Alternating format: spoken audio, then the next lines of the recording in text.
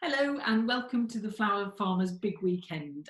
We've gone virtual this year and we're delighted to bring you an experienced panel of flower growers who can tell you all a little bit more about the art and craft of flower growing, answering questions that have come through to us on social media. I'm Carole from Tuckshop Flowers in Birmingham and I'm the co-chair of Flowers from the Farm. And if we could just go around the panel and if everyone could introduce yourself. Let's start with Sara. Hello, I'm Sara Wilman. I run my flower patch. I'm based in Wiltshire and I've been growing for about 10 years. Okay, Rhiannon. Hello, I'm Rhiannon Clarke. I run Blue Hill Flora and I'm just outside of Swansea and I've been running for about a year now. Okay, Carole. Hi, I'm Carole Siddorn. I run Carole's Garden up in Cheshire in the northwest and I've been growing here for about 8 years. And I'm also a third of the business of growing flowers who we run online workshops. Okay, well now we've got some questions that have been sent in to us from various people all over the place. So if we can start off then with a question from Andrea Guthrie saying, which cut flowers have been the most useless and why? Sara, can we start with you on that one? Oh, thanks. Most useless. This year, unfortunately, my colibri poppies haven't been very good, which is a real shame because they're a really expensive seed, but partly because I haven't been doing events this year due to unforeseen circumstances, but they just don't seem to have been something I've harvested much this year, which is a shame because normally I love them. All right, Rhiannon, what about you? Have you had anything you couldn't use? I think for me, probably poppies again, Icelandic poppies this time. I've just found them a real pain because normally they don't last very long. So normally they go to weddings and things like that. But with none of that happening, it's been predominantly wholesale and retail. So they just don't have the vase life that I need, unfortunately. Carole, have you had any useless ones? Well, I can't answer this. So I would say it's that thing about having the right flower for the right customer or the right time. And it's the same as having the right plant for the right place in gardening. So poppies are great flowers when you've got weddings and events on, but they're not great for retail, going in bunches. So if you're growing for your home, they're lovely because you can't buy them. So I would always grow poppies. But so I don't think there are any disastrous flowers. It's just the right setting or the right purpose for them. Yeah, okay, lovely. And our next question is from Roseanne Denimore. She says, as somebody about to embark on growing cut flowers, what are the most important marketing initiatives that I should be engaging in? Now, as a business of flowers lady, I'm going to start with Carole on this one. Well, I would say photographs. For me, the biggest thing that you can do is you can't sell anything that you're doing if you're selling as a business without having photographs on it. It took me a long time to really learn that lesson and I'm still not great at it. I'm still forget to take pictures of weddings that I've done, you know, because you get carried up with the event and doing it. But taking photographs, getting professional photographs, now it's more into video, which is even harder and I really, really don't like doing that. But having photographs and then using social media are the biggest things that have made the biggest difference to me. And particularly this year doing retail, switching into more retail selling, so selling to my local market, Facebook has, for the first time ever for me, really been the biggest point of sale for me. Okay. Sara, you're fairly experienced as well. What would you say was a big marketing initiative that people should take? Finding a local networking group that you really gel with. I've been a member of a local group and it's been really good. It's helped me get to know different business people. I get referrals. There's no, it's not one of those ones where you have to refer a certain number of people per month, but I get genuine referrals there, and you just get known by other people in the area. Social media is huge. It's a free marketing initiative, apart from the fact that it takes your time. It is very time heavy if you do it properly. And if you're new to starting out with social media, pick one and do it really well. Don't try and do everything. Just pick one platform that you feel comfortable and confident with and work on that till you've got it to a standard that you are happy with before you branch out into another one. But I'm the same as Carole. Facebook and Instagram for me have brought in new customers. When I put up pretty photos of flowers, people love them and want to buy them, so it's great. And Rhiannon, as a newbie coming in, what would you say? Would you have any advice to give other people who are just starting out? What have you found successful for your marketing? I think, like Sara said, what you're comfortable with. Like for me, it's been Instagram. I'm a very visual person. I was creative in my past career and I love photography. So again, like Carole said, like do a photography course if you can, really get to know how to work with light and composition and things, and maybe take inspiration from other people. Like I've got a board of photographs that other people have done where I've gone like, this is a really nice vibe that I'm trying to instill with my business. And I think Instagram, yeah, it's just like 90% of my business has come through that. I do a little bit of Facebook, but it's something that I find a bit more tricky to work with. It's something I'd like to do eventually. But then also website. So my two main things that I use for marketing is my website and my Instagram. Okay. And they're the key these days. Yeah. Okay, thanks very much. Okay, so then our next question is about equipment.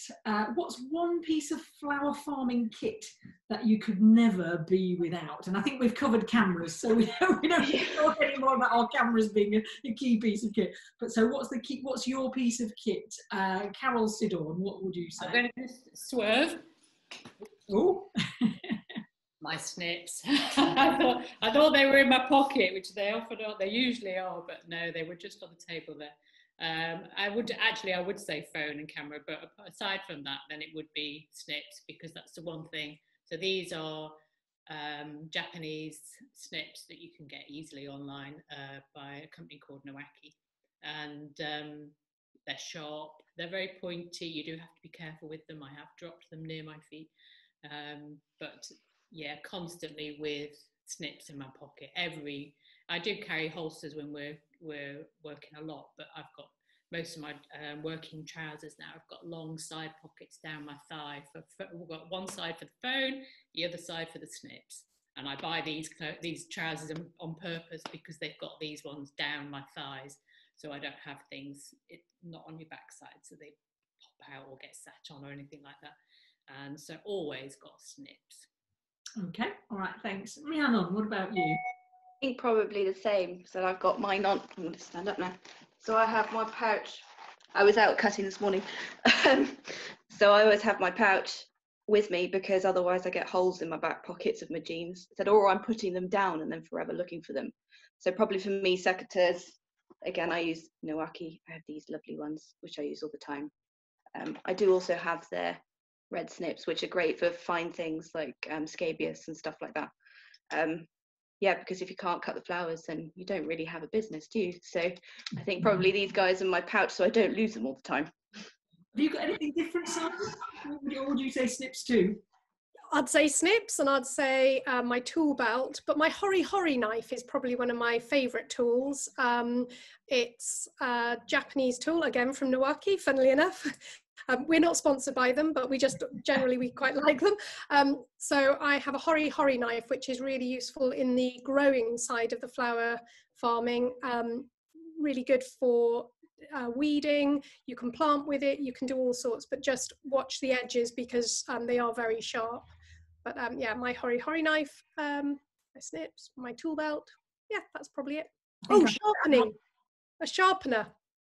Because it doesn't matter how good your snips are, once you've used them a little bit, they stop being sharp. So a really good sharpener, and learning how to use the sharpener properly. I think I'd have to add my trusty wheelbarrow to the list, as I'm known for always trundling through the streets of Bourneville with my wheelbarrow full of flowers or plants as I'm coming backwards and forwards from the allotment. So something different for you there. Okay, our next question is, do you supply flowers and foliage all year round, or do you stop for winter? Sara, as you're here, what do you say? I don't stop for winter, but I don't always supply it myself. But I do use British grown all year round. We're very lucky that in the 10 years that I've been growing, there are new wholesalers who have come on board for selling British flowers.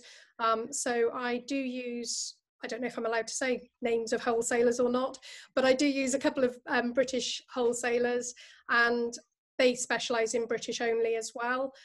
So I'll buy from those for flowers. I don't do as much in the winter.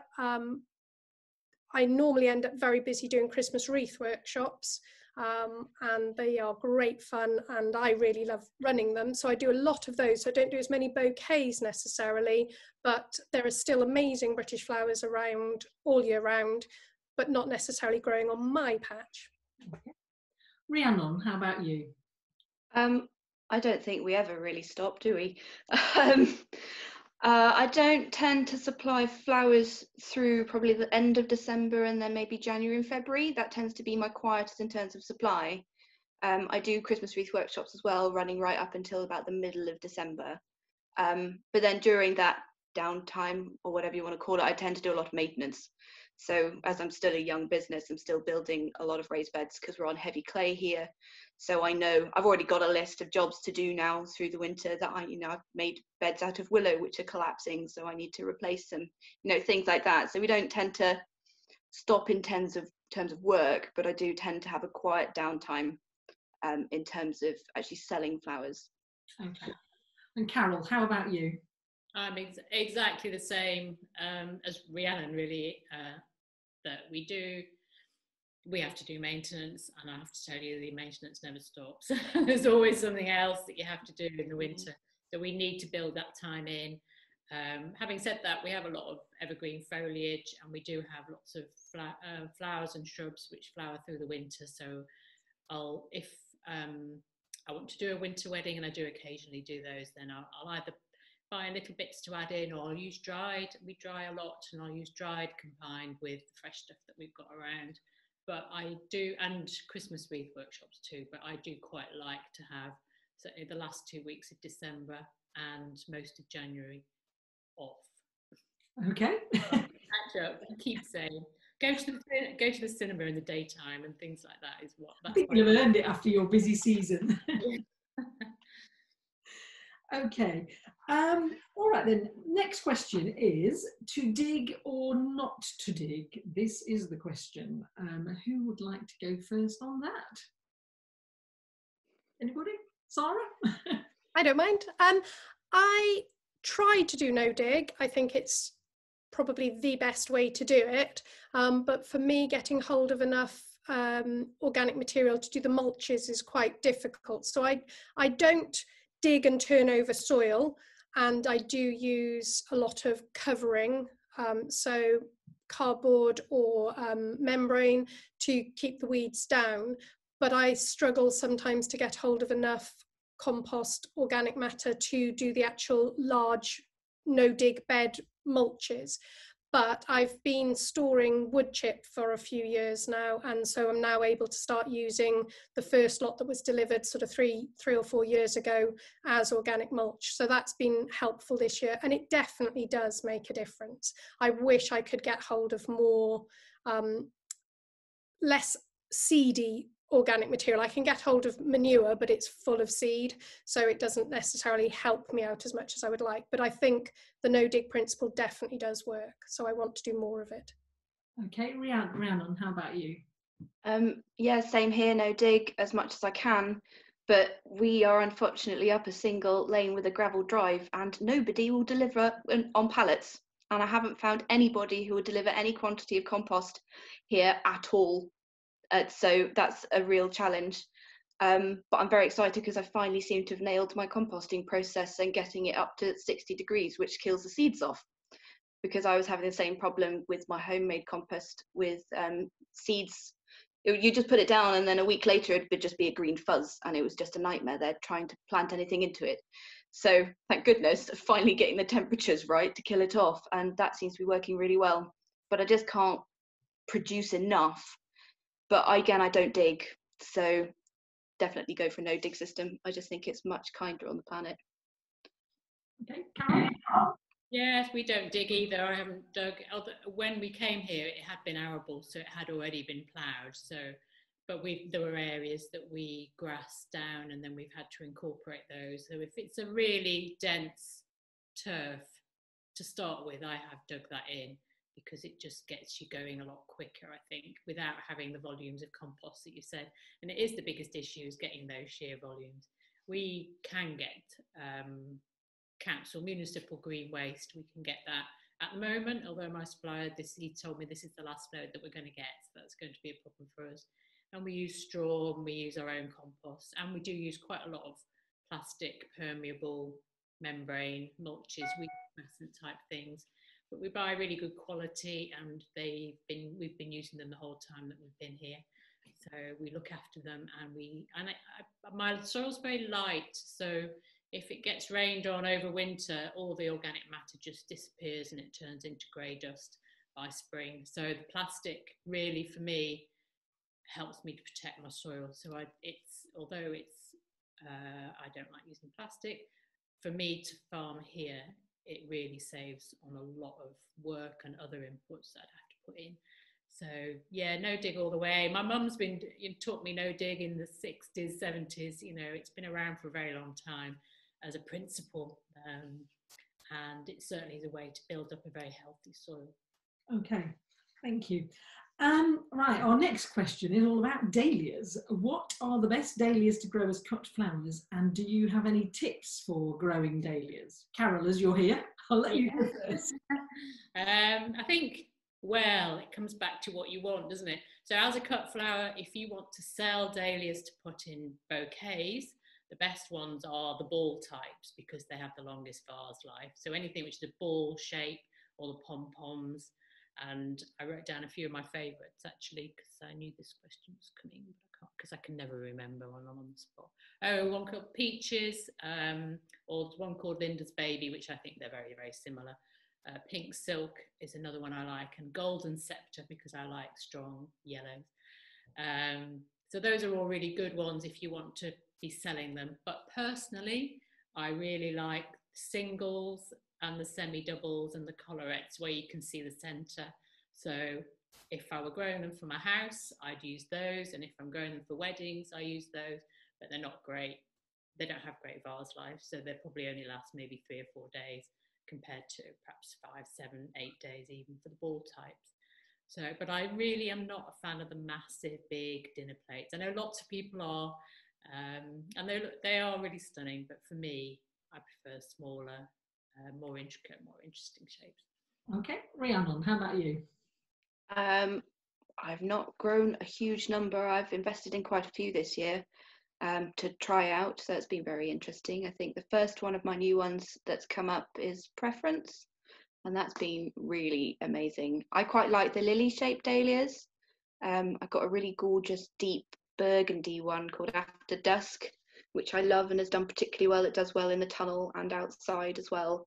It does seem to have quite a good vase life.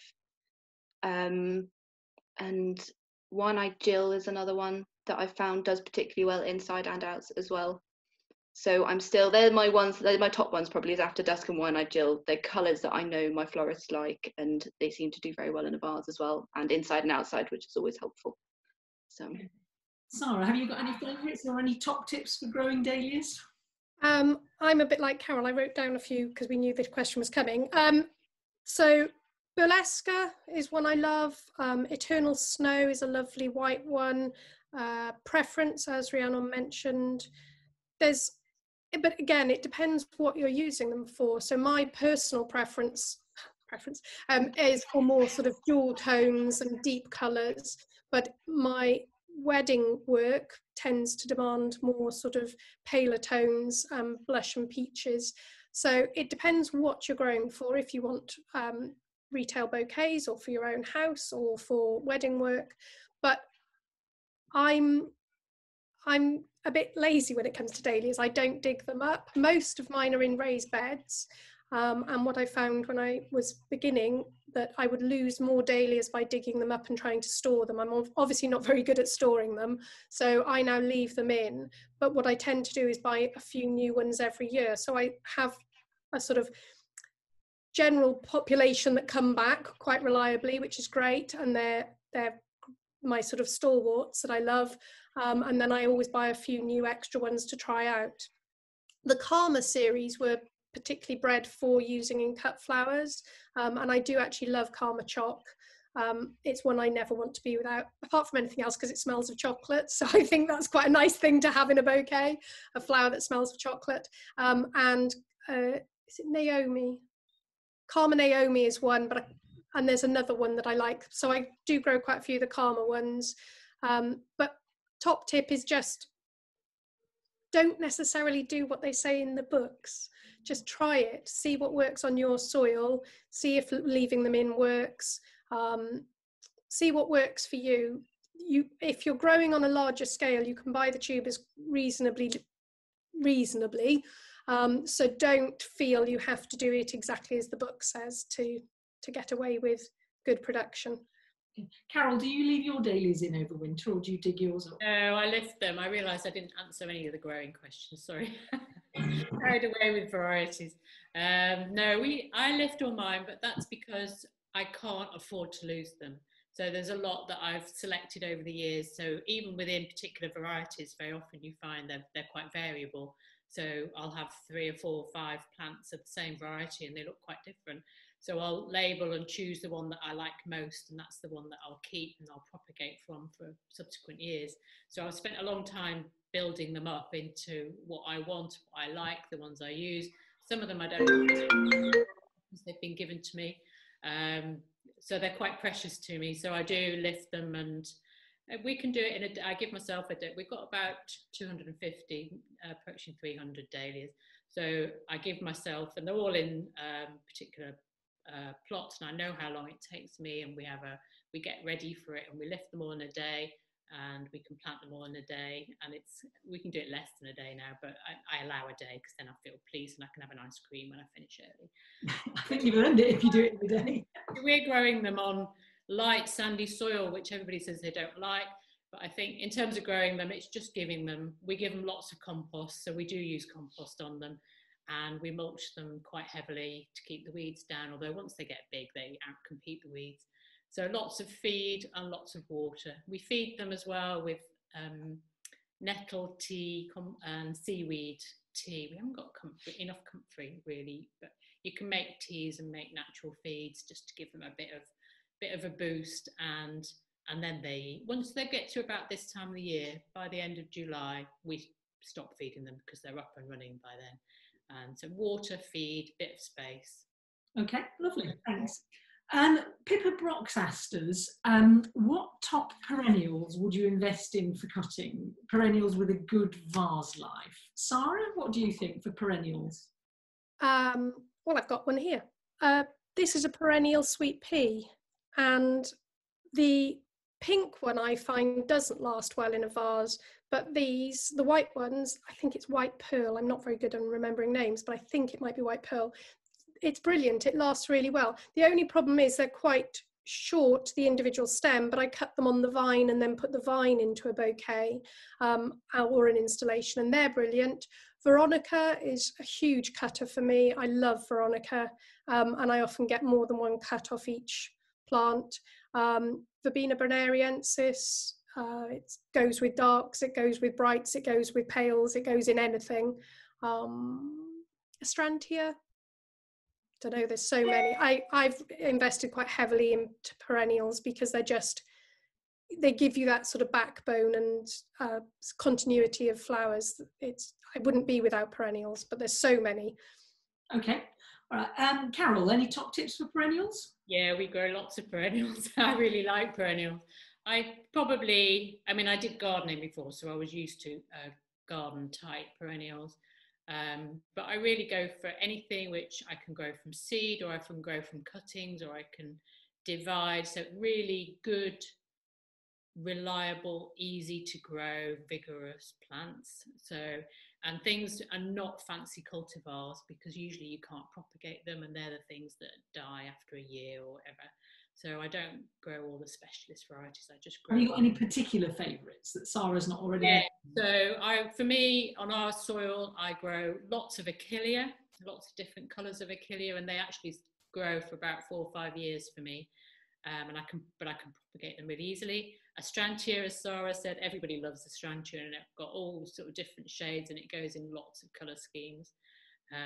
Mint, lots of herbs actually. Mint and oregano are my favourites, and I'm using those in everything at the moment because I've got lots of different varieties of mint, so they're coming up.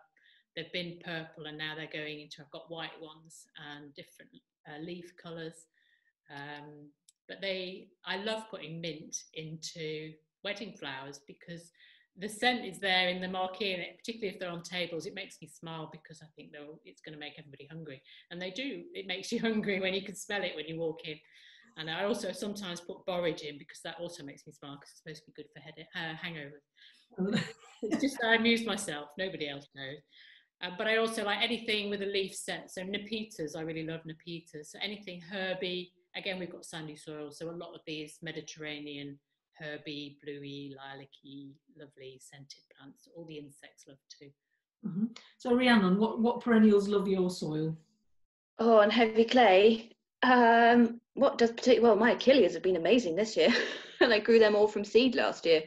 So I've bought in some new different colour varieties because they've just been total troopers. And so just the ability to be able to grow something from like a couple of quid packet of seed for an entire bed of colour is just, it's like magic. It blows my mind every time. What else have I got? For me, I can't get enough foliage. I think we all have this problem. I'm quite lucky. We've got a very well established garden here that I do cut from a lot, but God, I wish I'd put in a lot more foliage plants about a year ago, because they just take a little while to get established, but once they get going, you can just cut and cut and cut. Do you have a favourite foliage? A favourite foliage? I do love the Pittosporum, but it's so slow, so I don't like to cut it too much. I love ferns. We've got some brilliant ferns here that I cut quite regularly that hold up well. I've tested everything as well because I don't know exactly what I've got in the front garden. I always bring some into the house for myself and make a note of how long, because also I know that like on different soil types, like it'll last maybe a week for Carole and maybe 2 days for Sara and only a couple of days for me as well. Like it depends on where you are and the growing conditions as well. So always test what you've got. Goldenrod is particularly good at the moment. That's been amazing. And I've grown Thalictrum as well, which has flowered beautifully this year. And that is just, for weddings, I'm so excited to use it in weddings. It's just like, yeah, it's just beautiful. It's so delicate. It's much nicer than Gypsophilia because it doesn't smell awful as well. Yeah, I think those are probably, again, there's just too many to choose from. Like I have a wish list of perennials that's as long as my arm. Okay, and while we've still got you here, the burning question that everybody always wants to know the answer to: what about slugs? What about slugs? About them. Slugs are a pain in the backside.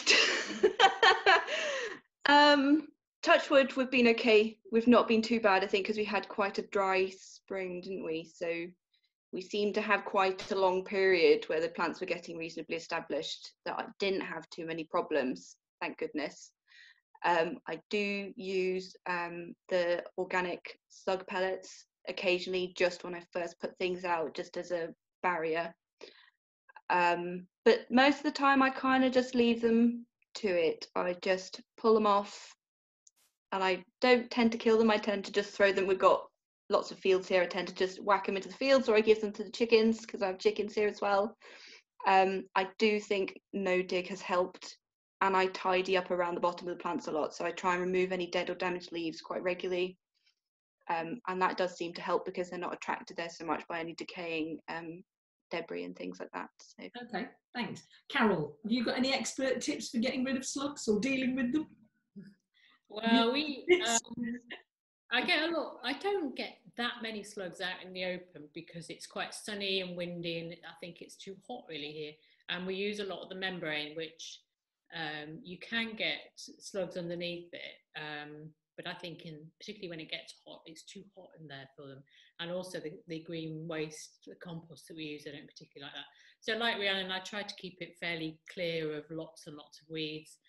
But if you do, the only time I would use those slug pellets, and again I'd use the organic ones, is if I'm planting something which is really susceptible, like larkspur or delphiniums or something like that. And what a delphinium grower once told me was not to put the slugs around the plant you're trying to protect, because the pellets act as an attractant, so they draw the slugs into that plant that you're trying to protect. So if I'm putting a bed in, I'll just put a few little slug pellets around the edge of the bed, and you only need a few, you don't need a great big handful. And literally I'll kind of put like 6 slug pellets around the corners of the bed or something like that. So I'm hoping to draw the slugs away from the plants towards the pellets. So very little. We do have hedgehogs here, so I'm very wary of that. And we have at the moment only one hen, because we're down to one because she's really old. She's been here as long as we have. But she does go around catching them. But I think Sara has a good tip for slugs. Sara? Yeah, I'm not going to be that popular, I don't think. Yes, I have been known to have stated an opinion on social media about how I deal with slugs, and it might involve scissors, which generally most people get very squeamish and horrible about and don't like, but it depends. At the moment, touch wood, quick, because as soon as I say it, something will happen. I'm not really overrun with slugs at the flower patch. They're decimating my lettuce here at home, but at the flower patch, they're not really doing too much damage. But I have got Indian runner ducks, so I think that's part of what's keeping them slightly at bay. So because I've got the Indian runner ducks, although I do have the organic slug pellets, I don't tend to use them anymore because